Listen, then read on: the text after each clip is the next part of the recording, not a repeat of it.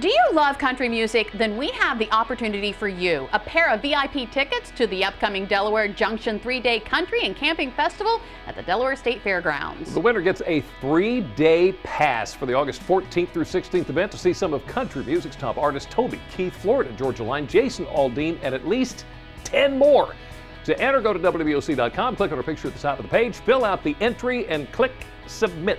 Now we're taking entries through Thursday. Then on Friday, we'll announce the lucky winner of the VIP passes to the Delaware Junction 3-day country and camping festival at the Delaware State Fairgrounds. Good luck. That's going to be a great show. It is. Speaking of Delaware, we got some scrapple and a pierogi here with some blue cheese. Chef, thank you again. Yeah. This is awesome. It is cool. I'm going to use my finger here. Sorry. It's awesome. It's probably not as good as the dough that you made, though. Probably not, because my dough is perfect. You have to suffer through it. Really? That is delicious. She's a lot prettier than you are, I'm sorry. Well, you are just reeling them out today, aren't you? Back on the show tomorrow. Hey, The next day. Awesome. Thank you very much. Thank you. And we want to thank you for watching Delmarva Life. Be sure to join us tomorrow. You probably do this 3 times a day.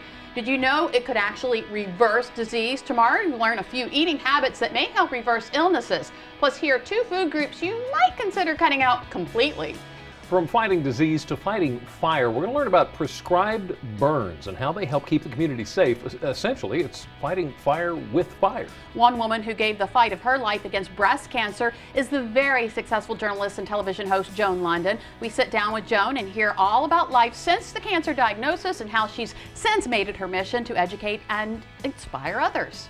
The most inspiring stories are those from people overcoming challenges. Tomorrow we're going to hear the story of one young man who's living with autism, how he wrote a book to help others understand exactly what it's like. And don't forget, if you missed any of today's information, just visit WBOC.com, click on our picture at the top of the page.